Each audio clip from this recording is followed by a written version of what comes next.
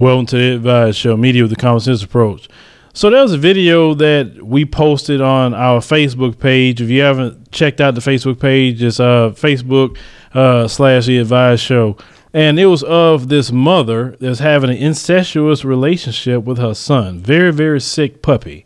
But this woman is giving an interview, and I want you to watch how this woman is speaking like it's something normal, and trying to speak in a romanticized way to describe, you know, her evil acts that she's doing. Let's go ahead and roll the clip. Well, I told him it was, at first I told Carlos that, I'm sorry, I don't know how you react to this. I'm your mom and you're my son, and I am falling in love with him. He said, are you really? I said, yes, I am. He said, you know what? I was scared to let you know too. I am too. He was too, falling in love with me, with his mom, and I was falling in love with my son.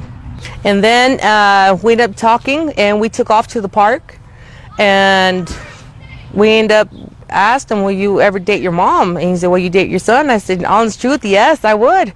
Because 19 years, you're the best thing that ever happened to me, and I really want to be with you the rest of my life.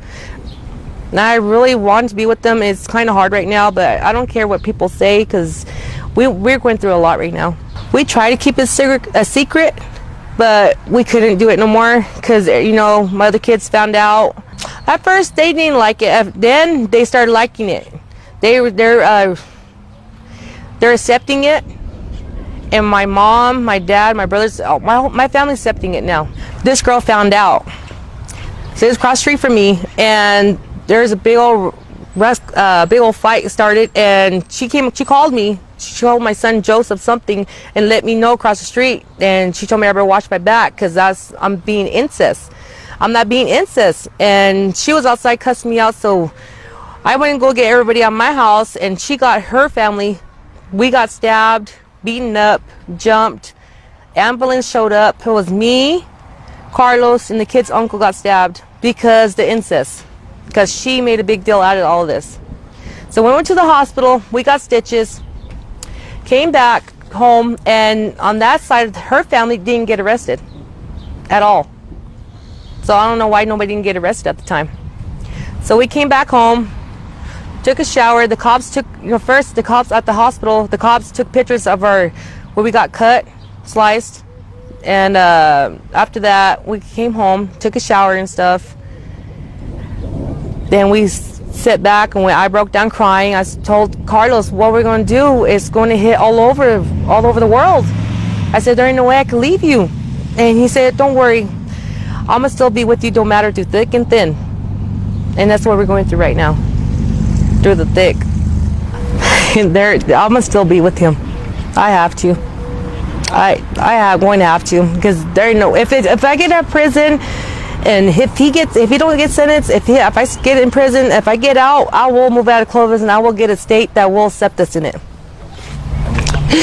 I've been going through a lot on the streets and in public, and it's kind of hard because it's public record here in Clovis.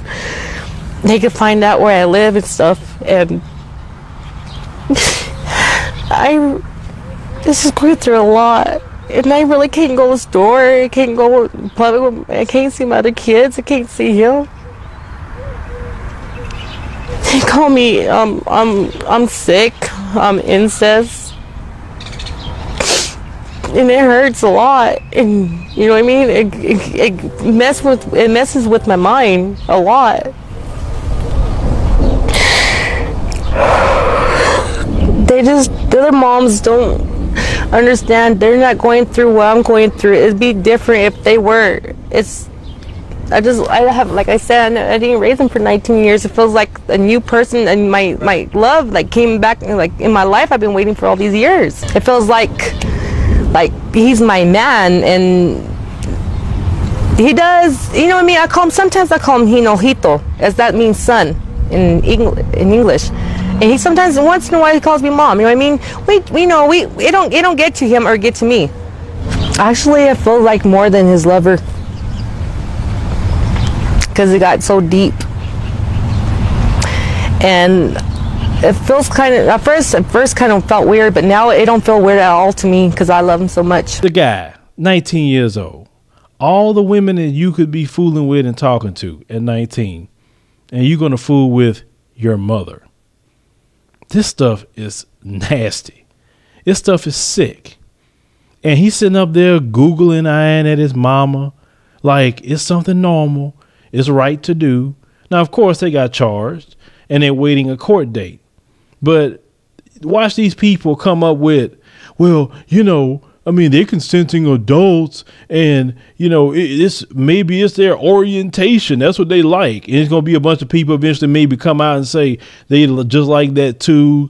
They support them and all this other crap. Then they probably gonna try to get some sort of political movement saying that it's just a orientation. It should be legal, and you're discriminating against people that want to commit incest. I'm not surprised anymore of anything happening in America because we have no moral compass in this nation at all. We sit up here and watch people get killed. It don't matter if you think a person is human or not. We watch people get killed constantly. We justify it. We think it's okay. We sit up here and have a president like President Obama worrying more about bathrooms and worrying about the education of our children.